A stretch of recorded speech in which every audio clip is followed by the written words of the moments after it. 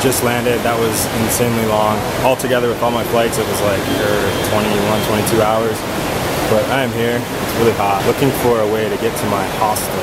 Alright, I just talked to a guy and he said I could take a rickshaw, which should be only like 50 rupees, which is like less than $1. So we'll see how that goes.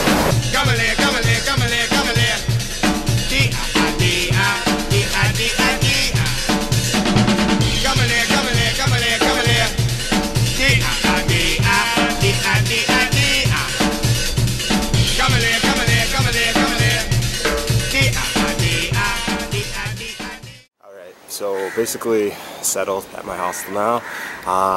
Yeah, just had a shower. I had to wait a little bit because there was no water. No worries there. Today I'm just gonna walk basically. It's hot as hell, so I'm just gonna acclimatize to the heat, see what I can find. I'm actually gonna look for a cafe. It's called Leopold's. I read this crazy book called SHANTARAM, and that was one of the main settings in the story. So I'm gonna go look for that. And yeah, basically just take it easy.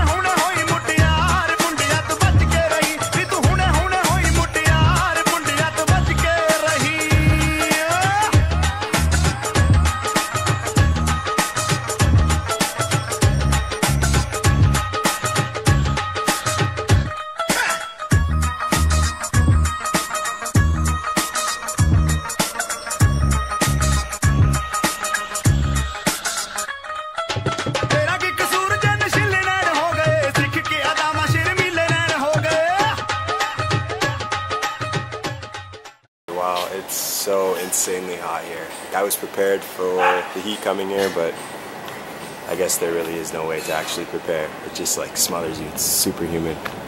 So I've pretty much I've had a layer of sweat on me ever since I got here. It's interesting, you know, like I packed so light because I knew it was gonna be hot and I was just gonna be wearing like shorts, t-shirts. I didn't bring any pants. I have like this really thin hoodie that I brought just for the plane, but just to give you guys an idea of what kind of stuff I bring on a trip like this, take a look. 65-liter backpack, 1 pair of old shoes, 4 t-shirts, 2 tank tops, 7 pairs of underwear, may or may not do laundry, 5 pairs of no-show socks, 1 pair of regular socks, 3 pairs of shorts, 1 pair of athletic shorts, 1 bathing suit, 1 belt, Kindle, big-ass bag of Clif Bars, day bag, toiletry bag complete with hand sanding and stomach pills for when I get diarrhea, passport, Canadian dollars, and euros for conversion, headphones, Indian visa, also camera and laptop, which I did not film. Mumbai. If there's ever been a city that would make you second guess why you ever decided to crawl out of your mother's womb, Mumbai. Crazy. I'm no expert, but I've been a few places, and even for me, crazy. Crazy.